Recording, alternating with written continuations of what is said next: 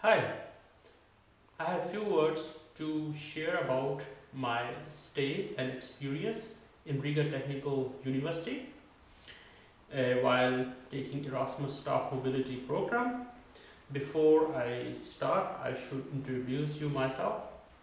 My name is Tahir Riaz. I am coming from Denmark. Since 2008, I am working as an assistant professor in Aalborg University in the Department of Electronic Systems. I have also my Ph.D and Master degrees from the same department, focusing on communication networks. My main teaching and research interests are network performance and distributed system, and in specific I'm working with quality of service and reliability issues in networks, network architecture, traffic forecasting and traffic estimation. In connection to teaching here in Riga Technical University in Erasmus Staff Mobility Program, I am giving lectures on knowledge management system and communication networks. Knowledge management system refers to sharing, capturing, storing and presenting information within an organization or inter-organizations. Whereas communication networks are used to transport information from one place to other place. When thinking about modern knowledge management system, communication networks play an essential role.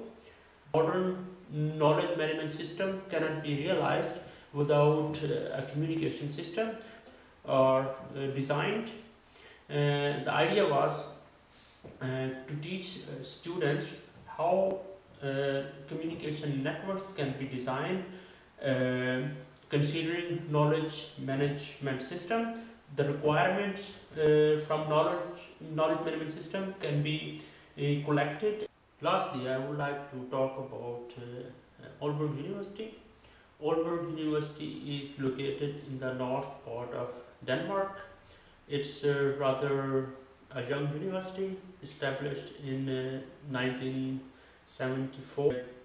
Aalborg University is famous for a special way of teaching, which is known as problem-based learning and project-oriented education.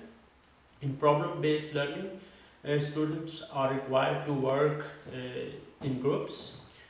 Each semester typically consists of project work and lectures which are given in a traditional way. The workload is divided half and half. So in these semester projects, students are given real life problems which they have to solve together. These type of problems are quite motivating, which engage students to learn more and also utilize lectures in a better way. About my stay in Riga Technical University, it has been a very good experience, very positive. Riga Technical University is quite old and it has experienced professors. I find students in Riga Technical University very interested and motivated. I also find staff very cooperative and supportive. Besides that, I have a very special relationship to Riga Technical University. I had my bachelor degree from here.